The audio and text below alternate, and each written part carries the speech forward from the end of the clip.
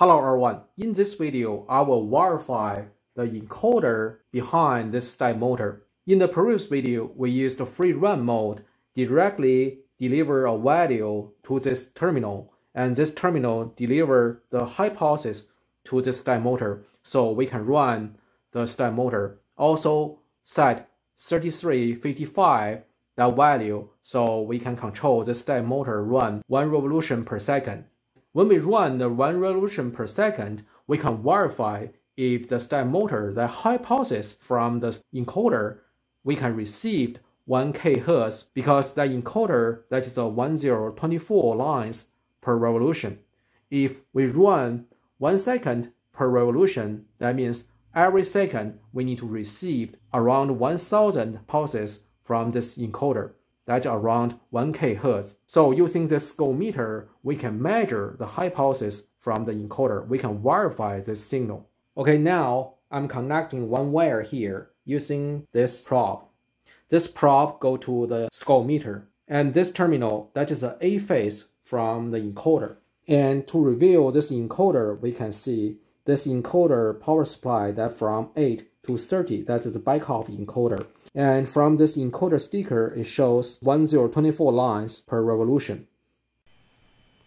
And from the software wise, from this KL2541, from here, as we can see, we cannot see the encoder value, but we can control this velocity as shown from the previous video. I set 3355, so the step motor will run 1 revolution per second. Okay? And now I'm going to control the step motor run 1 revolution per second. And in the meantime, I will use the scope meter to measure the hypothesis, measure the frequency from the encoder.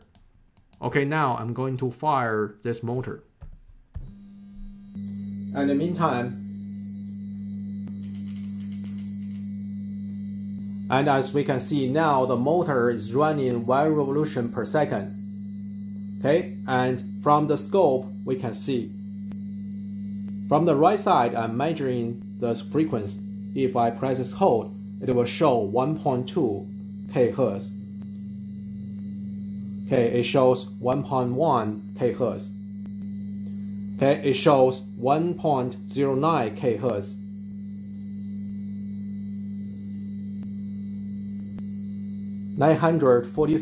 Hz. As we can see now, the encoder is measuring around 1 kHz, this frequency. So this verifies this encoder can give us 1K pulses per revolution. Okay? And in the meantime, from this position here, so we can see the encoder is measuring. It gives us the position value. However, because this module has a certain range here, so this position value just from 0 and ramp up and count up to the top and then go to 0. Also, this KL2541 is measuring this encoder, is reading the encoder properly. Because some cases, if you forget powering the encoder, probably you won't receive the encoder value. Meantime, if we review the indicators from this module, we can see the ABC, especially A and B, this hypothesis from encoder, that is the second line, these two indicators. Now let's go to this terminal and let's watch this indicator. We can see these two indicators that represent A and B from encoder. Okay, that giving us hypothesis. So that's why it's showing the solid, but actually it's flickering. Let me change this speed setting from 3300 to 1000. It's not slow enough. Let's drop down the speed. Let's do 200. So now I set just 200. The step motor is running very slow. So now we can see this two indicator is flickering. We can see the hypothesis changing.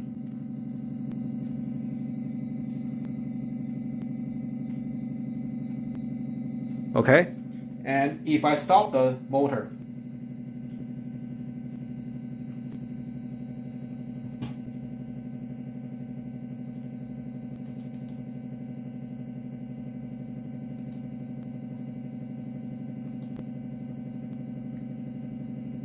Okay, I'm going to stop the motor. So we can see the pulse will not change anymore. Okay, this is the encoder verification. Before we actually set up the system, especially like this step motor with the encoder, we need to manually set up the encoder signal. This is not the same as a servo motor. For the servo motor, basically this is easy. Most of the cases, the servo drive will automatically learn the servo motor and the encoder. However, for this case, we need to manually measure or manually calculate the step motor and the encoder. We must very carefully about this encoder wiring and verification. Alright, that is for today. Thank you for watching. If you like this video, please give me a thumb up. If you like to watch more videos in my channel, please subscribe and hit the bell. Thank you for watching.